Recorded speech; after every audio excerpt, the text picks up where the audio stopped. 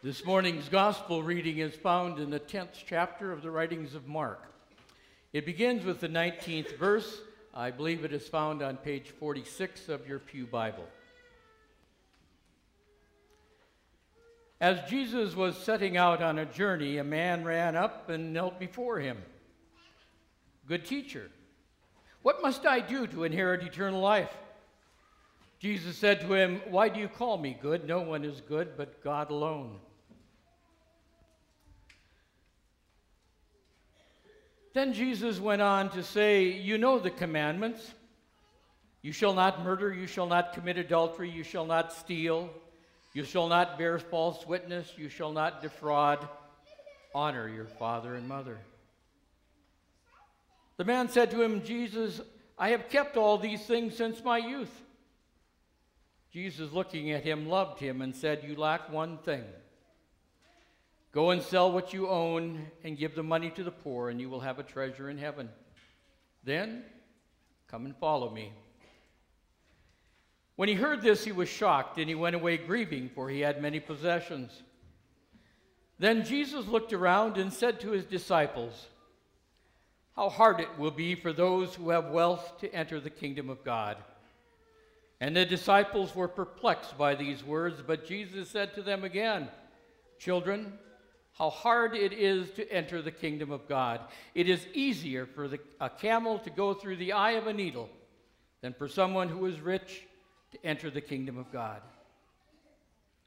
They were greatly astounded and said to one another, "Then who can be saved?" Jesus looked at them and said, "For mortals it is impossible, but not for God. For God, all things are possible." As I start this morning, I would like to deal with that last part first because I think that is the most difficult. It is for me, because I know that in comparison to the rest of the world, I am a wealthy person. And I think you are as well. So what do we do about this statement? It will be easier for a rich man, or rather for a camel, to go through the eye of a needle than for a rich man to enter into heaven. Here's what I think it is. First of all, Jesus follows that immediately by saying, with humans, it is impossible. But with God, all things are possible. I really think what he might be saying is that you're lost. There's no way. But I'm about to give my life for you. And then all things are possible.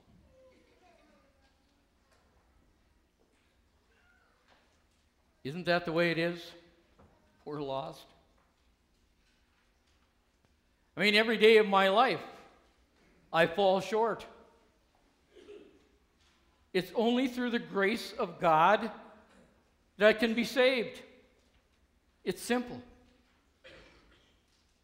Having said that, I bring you greetings. It has been some time since Linda and I were able to enjoy Good Shepherd, the Bismarck Mandan area. As Craig mentioned, I was on the Synod staff for a number of years, and then I served as senior pastor at First Lutheran. And there we discovered we had a great church. And this has been a great church. I have known this church over many years. And the thing that I have always known about Good Shepherd is that you are a mission congregation. One time Jesus was asked, "Which is the greatest commandment?" They were trying to trick him. And he said, "Well, the first. You shall love the Lord your God with all your heart, with all your soul, with all your mind. And the second is like it. You shall love your neighbor as yourself."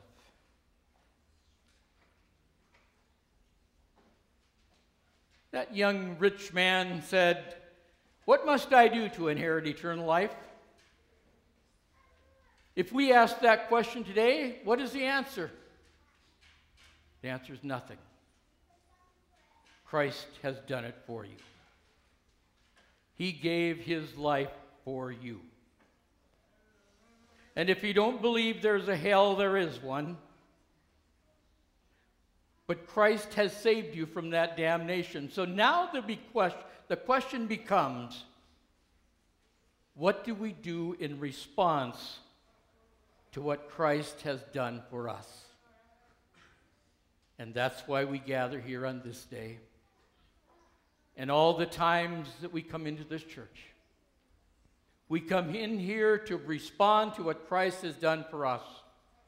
And then when we leave this place, we go out into the world again to respond to what Christ has done for us.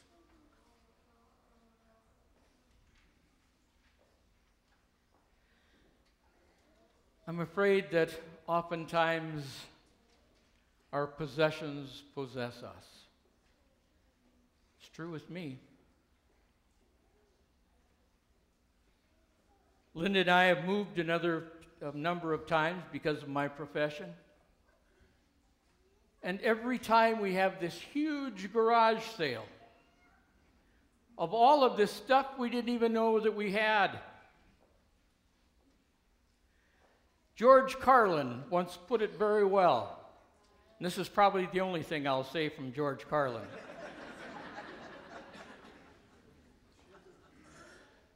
He said our stuff possesses us. You know, we start out our marriages and we live in a mobile home or an apartment. But we get so much stuff that we have to buy a house. And then we start accumulating more stuff. And pretty soon we have to buy a bigger house for all of our stuff. And then we fill that house, and pretty soon our garage is full and we're parking outside. And then we build another garage. And then we rent a storage space. I mean, isn't it true?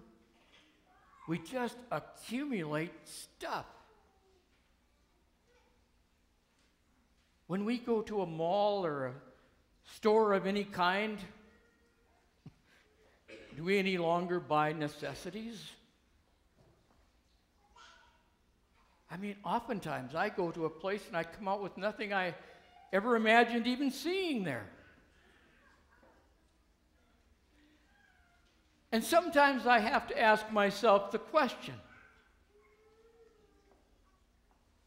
what if I had not bought that? And what if I had taken that money and given it to the mission of Christ? What if I had given that money to world hunger instead of something selfishly for myself?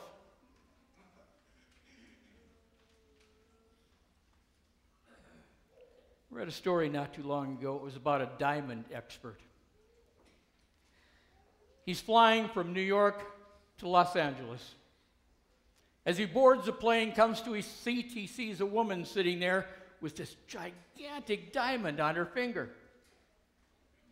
He starts a conversation. He said, "That's what I do as my life giving. I evaluate diamonds, and I don't think I've ever seen one like that." She said, "Oh, well, it's the Klopman diamond. But it comes with a curse." He said, "Well, what is the curse?" She said, "Mr. Klopman."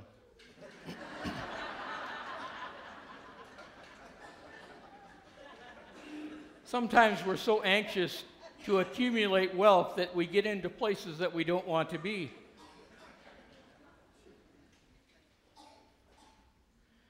You know, today, if 50 747 jets full of kids under the age of 6 were to crash, and all of those kids were to die, it would make media throughout the world of all kinds. Yet, my friends, today, that number, 25,000 kids under the age of 6 are going to starve to death. And it's going to happen tomorrow. And the day after that, and the day after that, 365 days a year. 20 years ago, it was 40,000. We're doing better, but we can do so much better. This church is one of the places that stands up and is counted. You have been the leading mission church in this synod for many years, and I'm sure you will continue to be. Do you know that last year the Evangelical Lutheran Church in America, which is the body that is the next tier, gave $20 million to world hunger, another $15 million to the malaria campaign. 90% of any gift that goes there, more than 90%, gets to its destination. No other benevolent organization in the world can say that. And if this church gives to world hunger or gives to disaster response, 100% of your money gets to where it's going, and their feet are on the ground the next day. I remember back a number of years ago when I was serving at First Lutheran in Mandan, Hurricane Katrina. Disaster of the worst kind, and everybody was wondering, what can we do? And the leaders of Good Shepherd and First Lutheran got together. And they said, we're going to make a difference. And so we started to meet and formulate a plan. And that plan was that on a particular evening we would have a fundraiser with silent auctions and live auctions and all of these things. 2 spokespeople, Ed Schaefer and Heidi Heidkamp.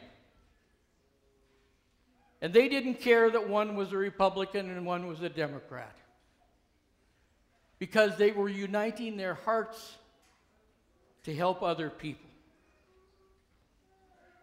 On that night, we raised $60,000. We made a difference in lives in that area.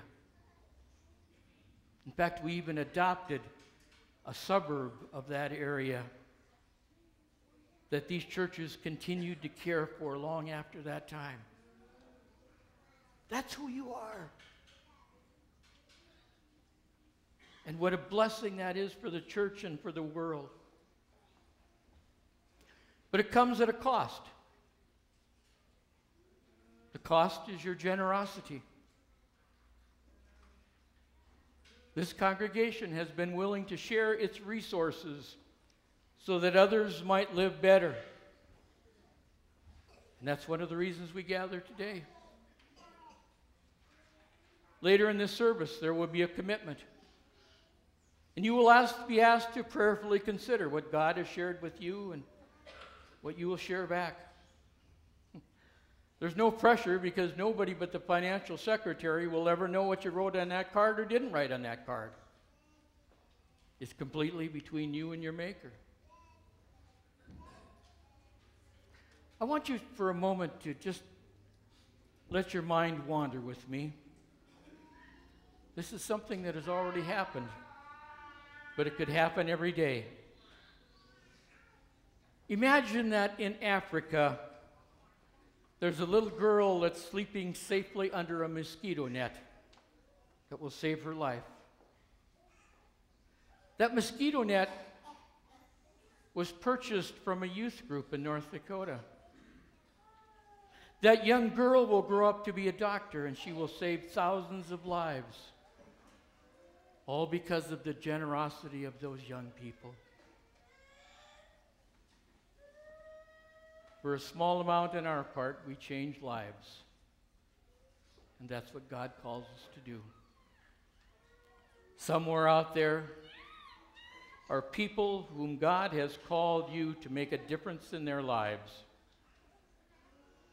And somewhere out there are people who will change your life as you make a difference in theirs. Somewhere out there are people for whom Christ died, for whom this church was built, and for whom you are called to love. You have been blessed, and you have been a blessing to others. And on this day, we ask you to prayerfully consider what God has shared with you and what you need to share with God for God's work. God bless you all. Amen.